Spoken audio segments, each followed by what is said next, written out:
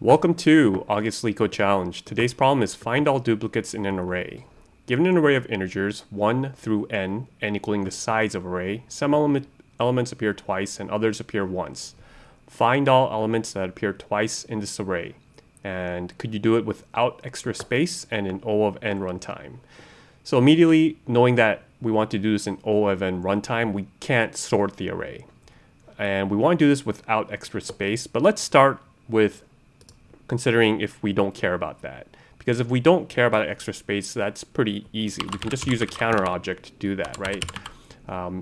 Create a counter object using the nums, and that's going to give us the element and the number of times that it appears. So for kv in this counter dictionary, we could just say, well, if the value is greater than 1, then add it to this list. So put that list there, and we can just return this. This would be a one-liner using the counter object, and that should work. Oh, I think I made a typo there. My fault. Return that. So that would be pretty simple. But obviously we don't want to do that because we want to do this without extra space. So how can we do that?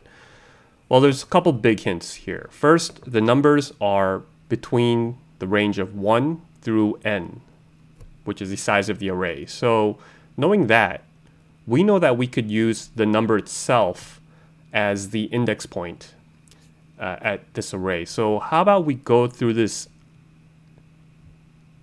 array, and each time we see this number 4, we'll mark the number that's on that element. So somehow we'll mark it, and at any point if we see the number 4 again and we check this number and it's marked, we know that element has appeared twice. But how can we manipulate this array without changing the number itself? Well, there's not really a good way, but we know that the numbers are between 1 through n.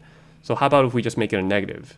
So for when we check 4, we'll first check index 4, and we'll make that a negative.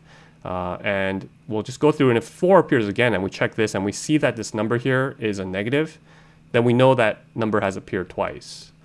And luckily, we can just use the absolute value of this number to check the index numbers, and that's not going to mess up anything. So that is a pretty clever method of doing this. We could do that. Let's start with initializing our output. That's just going to be a list, and what we'll do is say for n in nums, we will first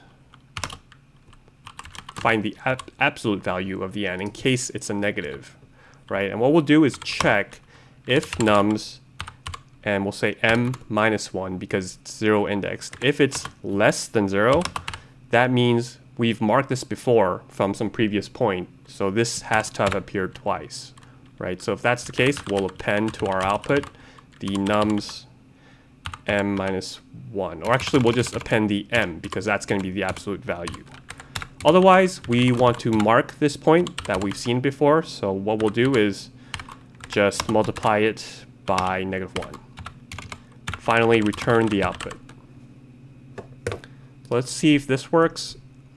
This would be using no extra space, and it's done in linear time. So that does get accepted, and I think this is the best solution. There are other ways to, swapping certain points or initially I thought maybe we could use bitwise, but the problem with using bitwise operators is we want to find every single number that appears twice. It's not like there's only one number that appears twice, so we can't really do that.